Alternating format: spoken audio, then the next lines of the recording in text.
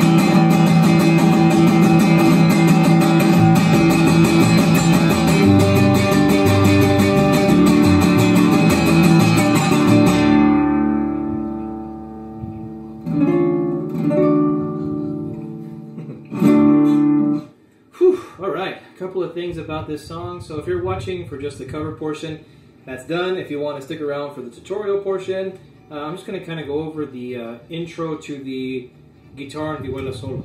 So this is Cobre's arrangement. It's kind of how they recorded it.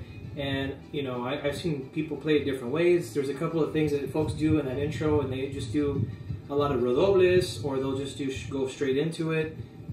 The way that this recording had it, as far as I can remember from being a kid playing it and just listening to it. So the intro starts with a guitar, ba-da-da, right?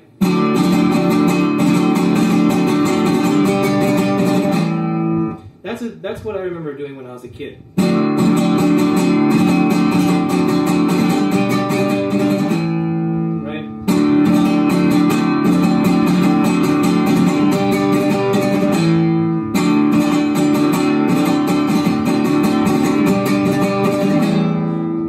That's the way that they play it, right? Or at least that's how I think they play it. I don't know.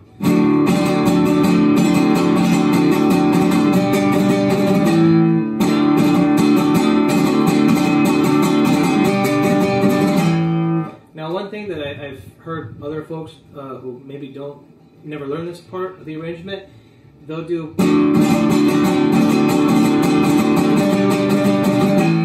I've heard people do that. That's fine, I guess.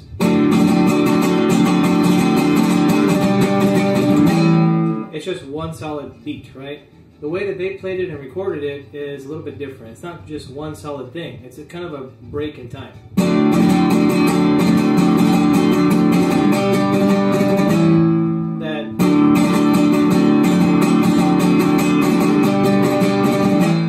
Right? It's that transition on D7.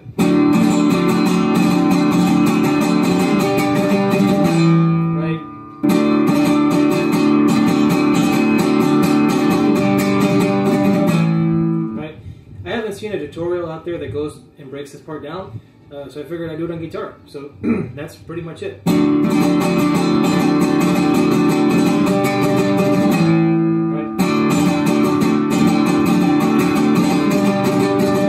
That's how I see a lot of people play that, the recording.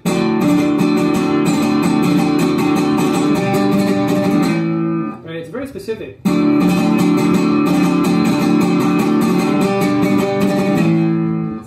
Part of D7, it doesn't follow the same pattern. And the solo itself, right? The down, down, down, down, down, the down, down, down, down, down, right?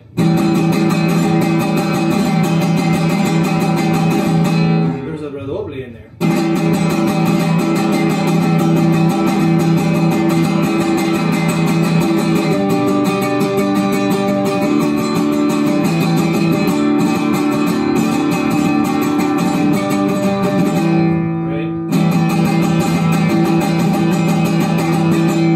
So it's all down strums except for the real quick, right? You'll recognize that because that's part of the intro to La Negra, right?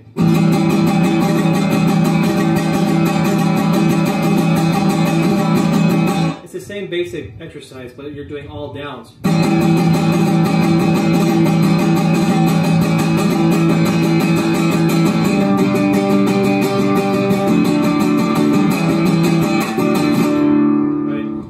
Slap at the end there. Sometimes you have sones like this one. Sometimes even like I think there's slaps in Viva Veracruz where the Torrito has slaps in between. Yeah, they're fun. They're cool. They're what Pato used to do. So hey, why not?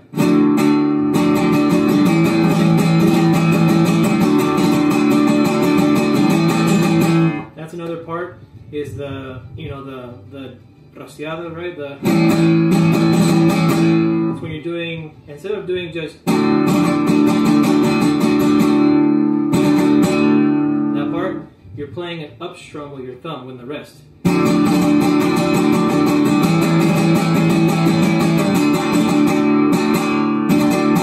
Right?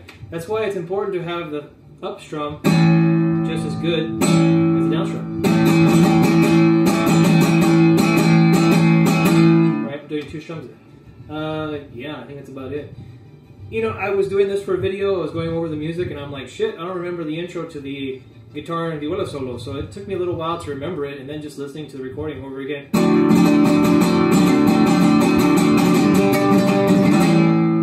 It's about as complicated as it gets. The solo, again, a lot of down strums.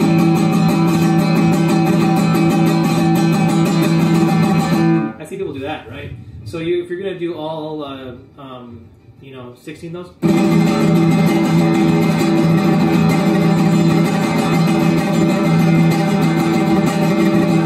That's cool, all right? If you're on guitar, it's a little challenging, or even on vihuela or guitar, it's challenging. You want to make sure you don't do this. Don't do that. That sounds like shit. All right, play all the strings.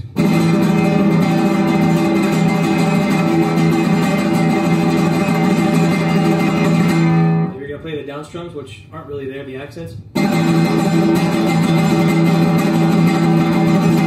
most people just play it all the way through.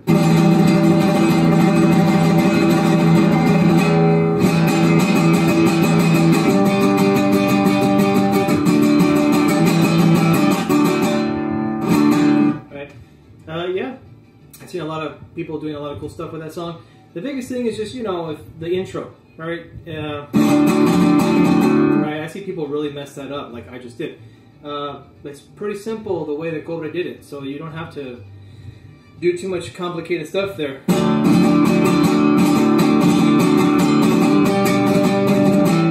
Right? The trick is playing that in time as fast as they're playing it.